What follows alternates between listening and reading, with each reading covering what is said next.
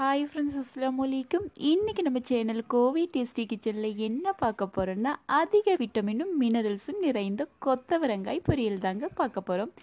இந்த மாதிரி செஞ்சு கொடுத்தீங்கன்னா குழந்தைகளாகட்டும் பெரியவங்களாகட்டும் விரும்பி சாப்பிடுவாங்க. இனி கொத்தவரங்காயை ஒதுக்கவே மாட்டாங்க. வாங்க எப்படி செய்யுதுன்னு பார்க்கலாம்.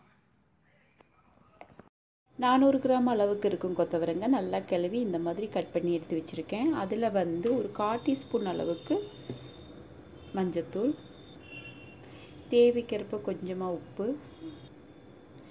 கொஞ்சமாக தண்ணி விட்டு மிக்ஸ் பண்ணிக்கலாம்.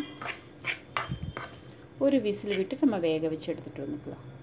காய் வேகிற டைமில் ஒரு கடாய் எடுத்துருக்கேன். அதில் 6 வரமிளகாய், காரத்துக்கு ஏற்ப 5 6 நம்ம போட்டு நல்லா ரோஸ்ட் பண்ணி எடுத்துக்கணும். நல்லா வறுத்தாச்சு. இனி இதை எடுத்துக்கலாம். இனி இதில் 1 டேபிள் ஸ்பூன் பொட்டுக்கடலை, 1 டேபிள் ஸ்பூன் வேர்க்கடலை இதையும் போட்டு நல்லா ரோஸ்ட் பண்ணி எடுத்துக்கணும். இது கூட 2 பீஸ் தேங்காவையும் போட்டுக்கலாம்.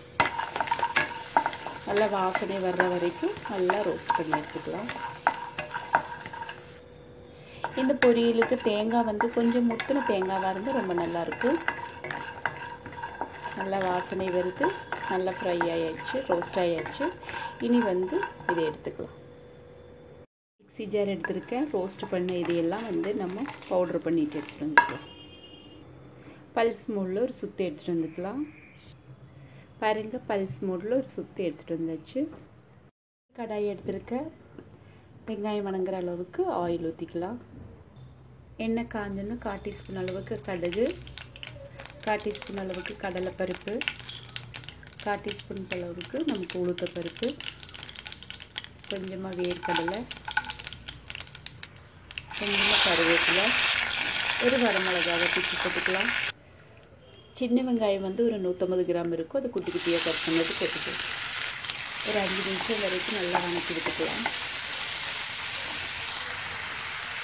காய் வேக வைக்கும்போது உப்பு போட்டிருக்கோம். பார்த்து கொஞ்சமாக உப்பு போட்டுக்கலாம். பச்சை ஸ்மெல் போன உடனே ஒரு 6 பல் பூண்டு தட்டி போட்டுது.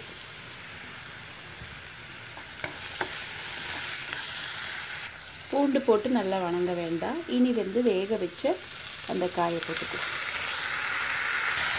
நல்லா மிக்ஸ் பண்ணி எடுத்துக்கலாம்.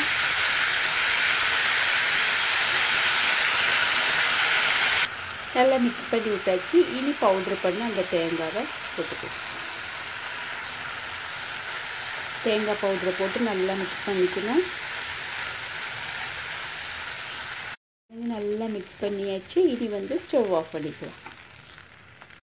பாருங்கள், சூப்பரான பொரியல் ரெடி ஆயாச்சு. பொதுவாக இந்த காய் யாருக்குமே பிடிக்காது. இந்த மாதிரி பொரியலை செஞ்சு பாருங்கள், ரொம்ப நல்லாயிருக்கும். ரொம்ப ஒரு வித்தியாசமான டேஸ்ட்டாக இருக்கும்.